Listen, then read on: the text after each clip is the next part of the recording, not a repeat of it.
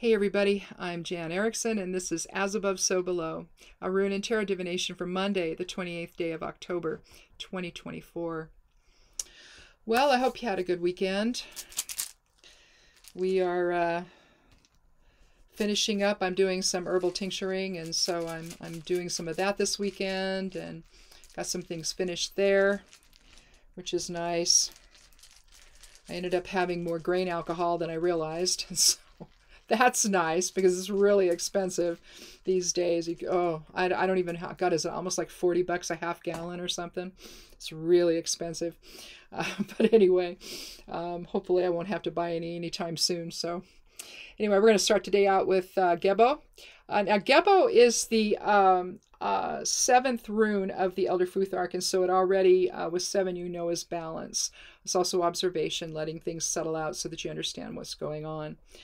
You can look at it in terms of Isa twice in an X pattern, or you can see Kenaz expressed outward in all directions.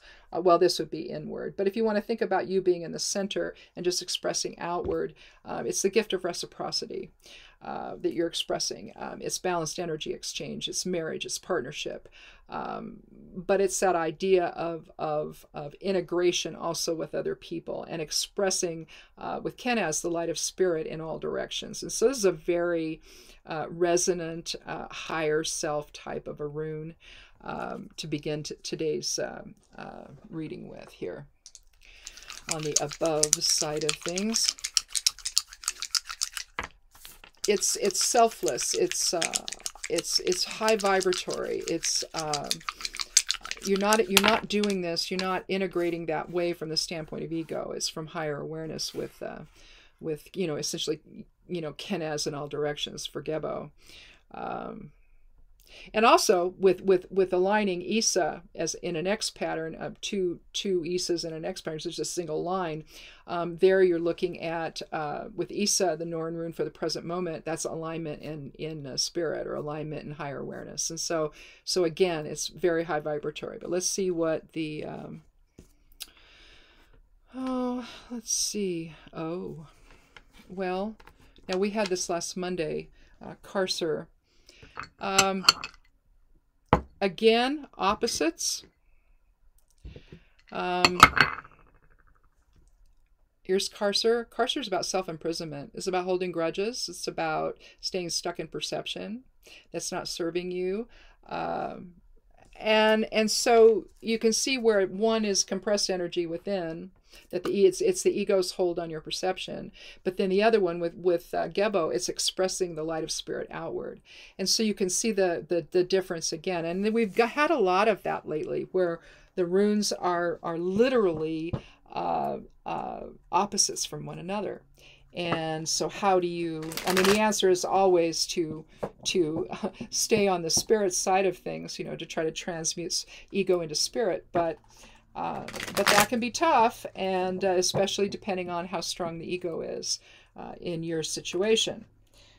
So, almost lost a card there. So I think that it also plays out in our lives, our personal lives right now, where we see you've got, in a sense, you've got love versus hate, and that's what we've been contending with for some time now. And especially as we get closer to the election, you see manifestations of both. And you have to make a decision, what path are you going to be on?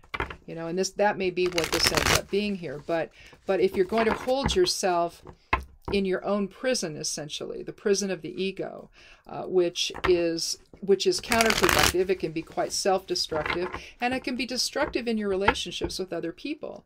That's the Carcer side of things. Rather than expressing yourself in balanced energy exchange with other people, in reciprocity, in love, in healing, in well-being. I don't know. Well, we have a run on Pentacles here. We have the 6 of Pentacles and the 10, and we also have the 3 of Wands. I want to start with the 3, And when I take a picture of this and put it above the when I do the write up, I always do that, and then plus it also goes on the YouTube channel. I want to put the 3 above the other because it's waiting for the fruits of your decisions. It's waiting for your ship to come in, essentially. And then how does that manifest in terms of material security? And we've got a couple different ones here. The 6 and the 10 of Pentacles, kind of 2 different perspectives here. And so, again, does it live in balanced energy exchange or reciprocity with others? Is there partnership present, or is there maybe a little more selfishness or just thinking about your own issues and what looks good for you, and is it more superficial than it is something that's actually going to help somebody? So let's start with the 3. I'll talk about the 2 first, that we don't see in the reading today. In the 2 right before this card, you see he's looking the guy's looking in a different direction. He's up on either on top of a building, or he's on top of a bridge or something. You've got one of those little half walls, and there's a cutout there, and he's got one staff affixed to one side, and he's holding the other one up on top of this little half wall in his other hand. And so it looks like he's holding a globe in his hand. So it looks like he's trying to make a decision about his future. And then you come to the 3 where that's happened. He's made the decision, and now he's looking out over the water. I know that's yellow, but it's still water. You see boats there. These little things right here are boats. And he's kind of up on a precipice. He's walked through the doorway of the 2, and now he has another staff in his hand. He's made his decision, and he's hoping that it's lucrative. And you see that integration between making the choice for your future and then waiting for the fruits of the labor, essentially, to manifest, okay, for his ship to come in. And you see 3 little ships out on the water there. Weird color of water, I know, but that's what it is. And so the integrated effort, the integrated motivation, the integrated, all of that integrating together, opportunity, motivation, initiation, creativity, all of that coming together to manifest, walking through that door of new experiences and the choices that you made to manifest something new. Now, oh, you know what? Before I go any further, let's do the numerology to see if that's going to factor in. Gebo, as I said, was the 7th rune of the Elder Futhark. We've got a 6 here. We've got a 3 and a 10. So that's 26. Let me do that one more time to be sure. 7 plus 6 plus 3 plus 10. 26. 2 and 6 is 8. Let me write that down here so I don't forget it. 8 is about material recognition and approval, leadership. It's also about strength. And so just to start your own business, that takes a lot of inner strength. It's scary. And so you have to stay vigilant, and you have to express yourself as a leader, and ultimately, you'll hopefully get the material recognition and approval that you're hoping for, which is what he's kind of waiting to see here.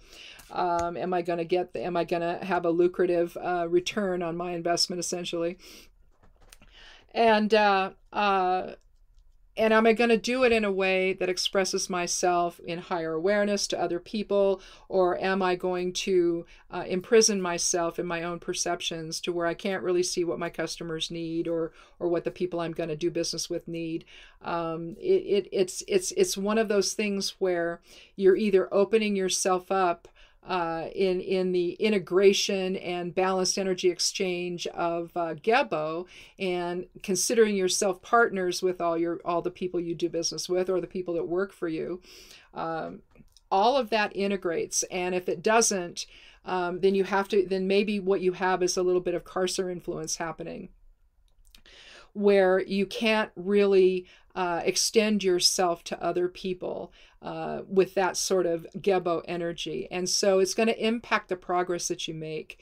You may not be able to see the bigger picture because you're so focused on your own issues and your own perceptions and your own feeling of maybe a lack of self-worth.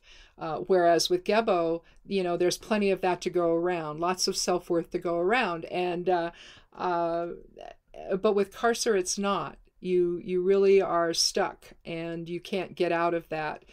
But if you don't, then you can't progress here with the Three of Wands. So here we have one version of what happens. Here we have the Six of Pentacles, where you have a man of means who's offering charity to the two people on the ground, well, at least to one at this point. The issue I have always with this card is a sense of inequality and unevenness with it. Because I think this is superficial. It's not really helping the people. He's not really changing their lives. He's not changing their situations so that they don't need to reach their hands out anymore. You know, they can go and work for a living and be able to do that. But maybe they can't find work, and instead of trying to help them do that, he's going to offer a few coins, at least to one of them. And so as he holds the scales behind, and I've said this before, it's like crossing your fingers behind your back and hoping nobody notices that you're just play acting and you're not really serious about what you're doing. You're just being superficial. You don't really care. The energy of Gebo is not being expressed in that card. And so in a sense, he is keeping them in the prison of his own making, in a sense, because he's not helping to elevate them, and he's pretending that this is actually worth something. That would be the Karser side of things. And then, but here, with the Ten of Pentacles, you see 10 coins here, pentacles, arranged in the shape of the Tree of Life from the Kabbalah. And you see an older man here.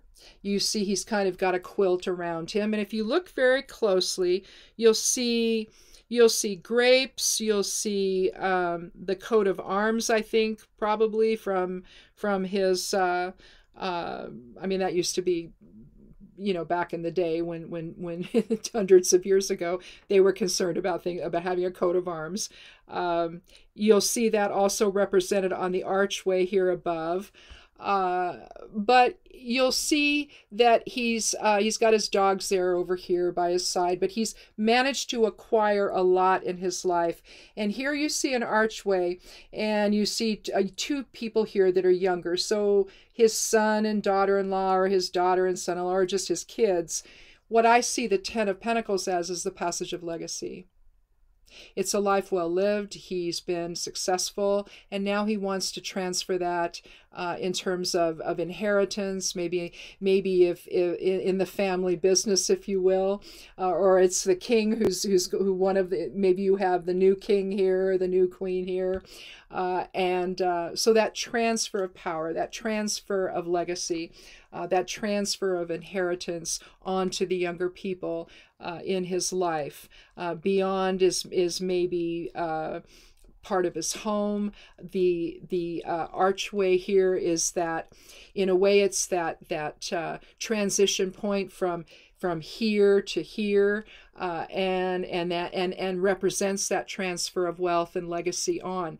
But to do that, you express Gebo in your life, the gift of reciprocity, the gift of partnership, the gift of love, the gift of light, and you're not holding on to anything. It's all been for them. You know, not just the success that you've had, but it's all been for the family in your life, for the children, for the or whatever structure you have in your life that way. It's not simply about the success that you've made for yourself and the wealth and the abundance you've created, but it's what you're going to transfer off to others to make their lives better in the final analysis of things. So it's literally, you're seeing that with the 10, it's almost like endings and beginnings. 9 is about endings, but 10, endings and beginnings. If you were to write the Roman numeral 10 that you see on the card out, and then terminate the ends, you've got the X. Well, I'm not an artist. Okay, it's all I can do to wood burn the runes, you know. and have them look right. But if you terminate the ends with Isa on either end, you have Dagaz, which is the end of one phase and the beginning of another. And so in a very real sense, that's what you're looking here. You're looking at the end of one phase with the older man. You can see his white hair, and the beginning of the new phase with the younger kids that are going to take the reins of the business, we'll say, the family business, or enough inheritance money that they can then go start their own thing. But again, it's that feeling of love and unity and connection that Gebo wants us to have, whether it's in terms of marriage or partnership, it could be, but it's that reciprocity. You're not hanging on to things that you do with the Karser energy. And in a sense, that's what the 6 is doing. The guy here in the 6, he's hanging on, to what he could do for them, which is maybe help them find a job or give them a job, or to help them get some training or to do something to lift them out of the poverty that they're in. Instead, he keeps them there by throwing a few coins in their hands. That's not enough. And so in a sense, he's helping to imprison them in a life that they don't want for themselves, but they don't, or they either lack the skills or the opportunity to do for themselves and go out and find that for themselves. And so, and make their way, right? And so I think with in terms of the runes, I think that Karser aligns with the 6 of Pentacles while Gebo aligns with the 10 of Pentacles, which is going to give you more material security. Being able to transfer some of this off to your children and to give them a leg up and to give them some help, or are you not willing to help total strangers? It just seems like not only is the man in the 6 imprisoning the 2 people on the ground, he's also imprisoning himself because he doesn't have the ability to do this, to be able to give to your children, to give to, or if you don't have children and you own a business and there's some key people in it, and you're getting ready to retire, and it's like, okay, I'm gonna. And wasn't it Bob from Bob's Red Mill or something? Was that the company that gosh, wasn't that an Oregon company even? He transferred the ownership off to the people that work for him. I think that was who that was.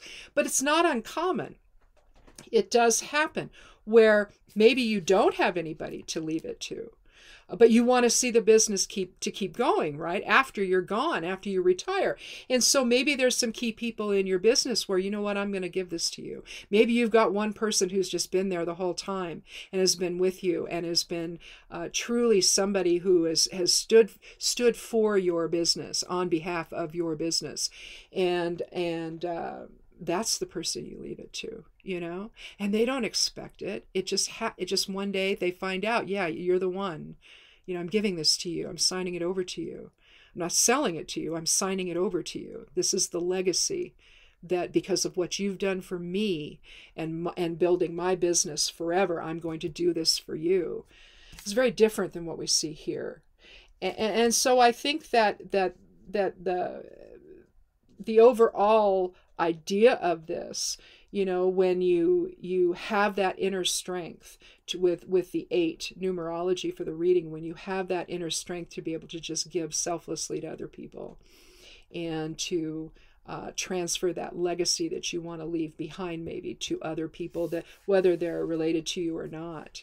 It just depends on what the relationship is. You have that balanced energy exchange of a relationship with Gebo, and you see the value in doing that. It's self-reinforcing in a way that this is not. Karser is a type of self-reinforcement that is destructive, whereas, with Gebo, it's a gift. And so there just may be something like that you're thinking about, especially if you're older and you want to retire or something. You're thinking about, you're planning for all of that. You're planning for maybe you're redoing your will or something like that. or it's just everyday life and how you integrate with other people. To give that gift of reciprocity, what you do for me, I do for you. You know, whether it's tangible stuff or it's just the relationship that you have with them, the loving and positive and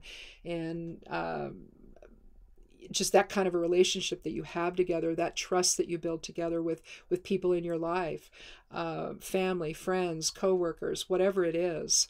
There almost seems to be kind of a mentorship here that doesn't exist here. And again, are you somebody that elevates other people in your life, or are you somebody that tries to keep them in a place of your choosing, that makes you feel better about yourself? Again, that would be Karser, and Gebo would be the other. And again, waiting for all of that to manifest. You know, is it going to manifest in a way that at the end of the day you feel good about it? You know, or at the end of the day, do you feel empty? So with that level of superficiality. So which ship will come in for you, essentially, with this reading? So anyhow, I think that's it. Just something to think about, something to consider, how you engage with other people. Is it with love and balance and light? Or is it in the darkness of perception that keep you stuck there and unable to experience joy and fellowship and love with other people? So thanks for watching. Interesting Monday reading.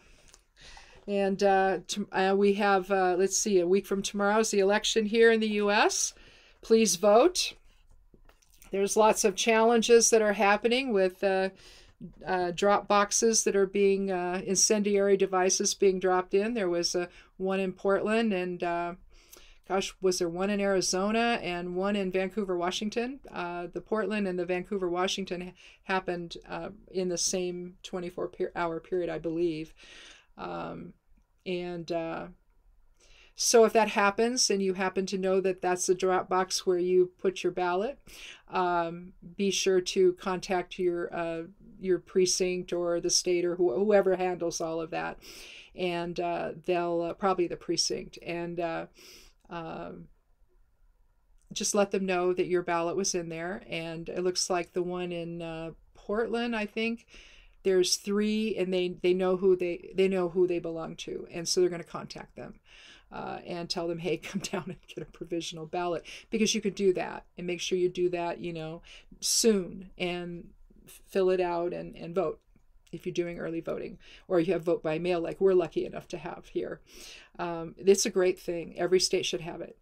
But again, you know, I don't know about the mail service sometimes these days, but we took ours up to the ballot box, and it's already been received. You can follow it, you can track it.